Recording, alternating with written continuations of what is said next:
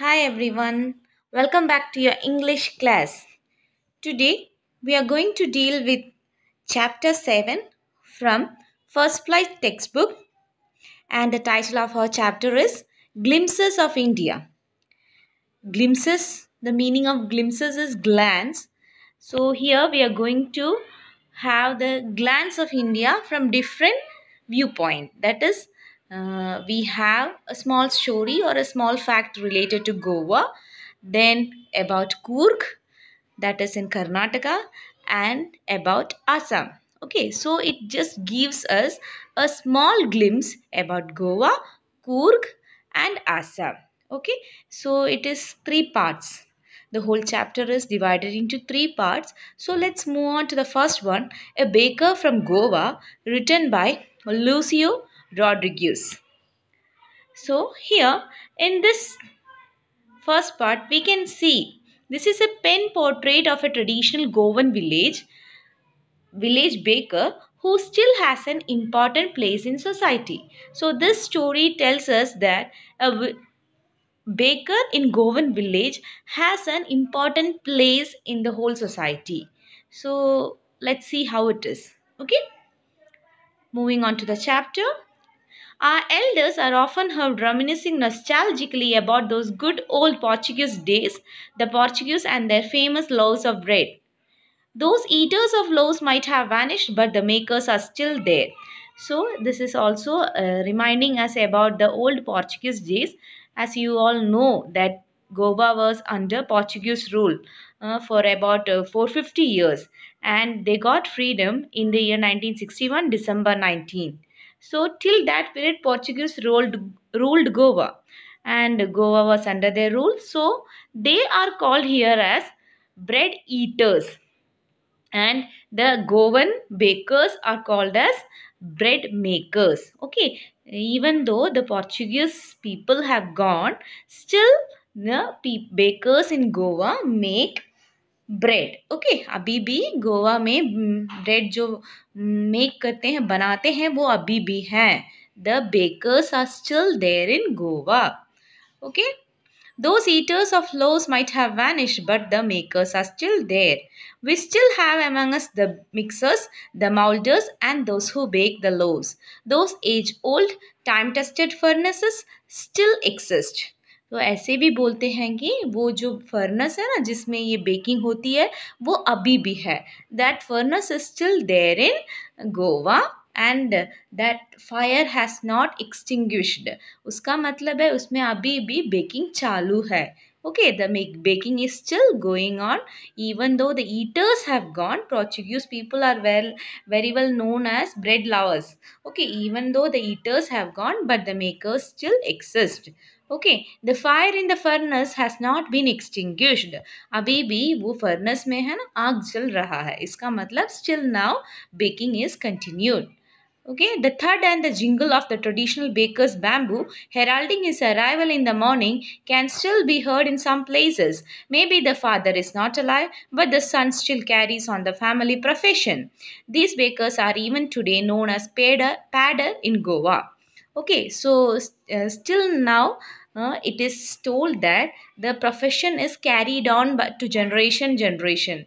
Okay, for example, if the father was a baker, his son will surely be a baker. So the same profession is carried on generation after generation, and the arrival of a baker to a village or to a society is with a grand sound and all, because he's having a stick with him, and he's having a bell tied to the top of the stick, and he's thudding the stick on the floor, so that that voice makes the people come to know that the baker is coming.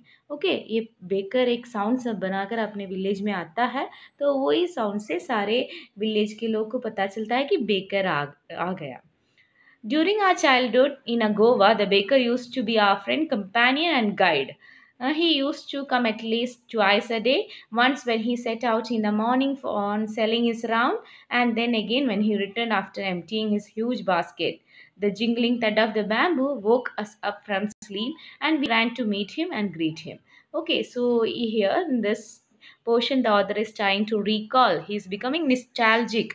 Okay, he is trying to recall the past. He is telling that during his childhood, the baker was their companion, friend and guide.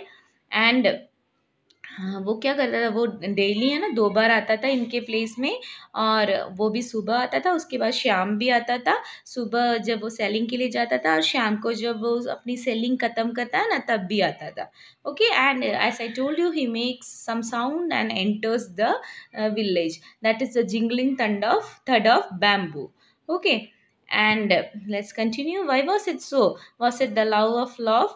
Not at all. The loves of were brought by some Paskin or Bastine and the maid servant of the house. What we longed for though were those bread bangles which were chose carefully. Sometimes it was a sweet bread of a special make. तो इसमें ऐसा भी बताते हैं, बच्चे दौड़कर उनके पास जाते हैं।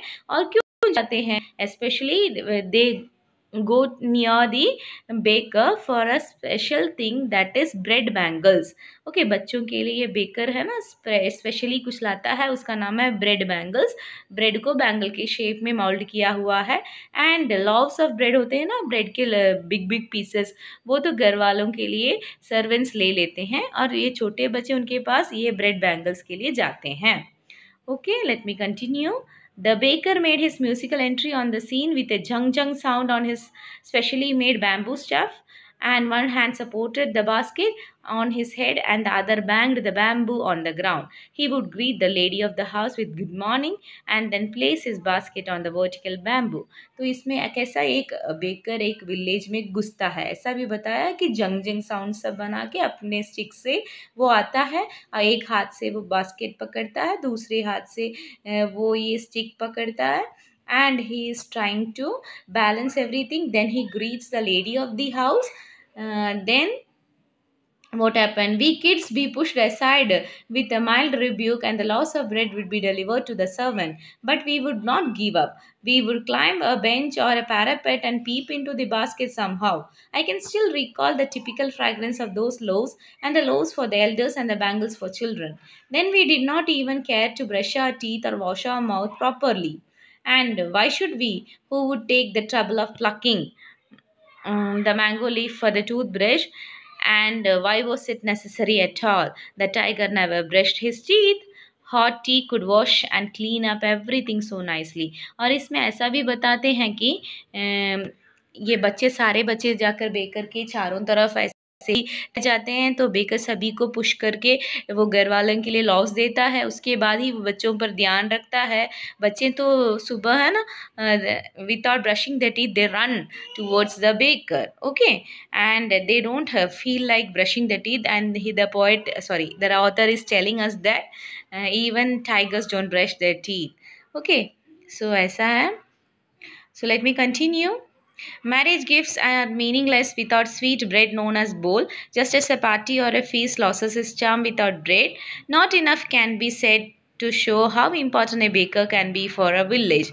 The lady of the house must prepare sandwiches on occasion on her daughter's engagement. Cake and balinhas are must for Christmas as well as other festivals. Thus, the presence of baker's furnace in the village is absolutely essential. तो इसमें ऐसा बोलते हैं कि marriage के लिए है ना एक स्पेशली एक स्वीट ब्रेड लोग मंगवाते हैं, उसका नाम है बोल. एंड फॉर डॉटर्स वेडिंग और daughters engagement the lady of the house क्या बनाते हैं? सैंडविच बनाते हैं. और फेस्टिवल्स, क्रिसमस ऐसे वाले फेस्टिवल्स में केक एंड बॉलिनहास बनाते हैं. इससे क्या पता चलता है कि yes, you can come to understand that the baker is having an important place. Okay, the baker or the bread seller of those days had a peculiar dress known as kabai, and it was a single piece long frock reaching down the knees. In our childhood, we saw bakers wearing a shirt and trousers which were shorter than full-length ones and longer than half pants.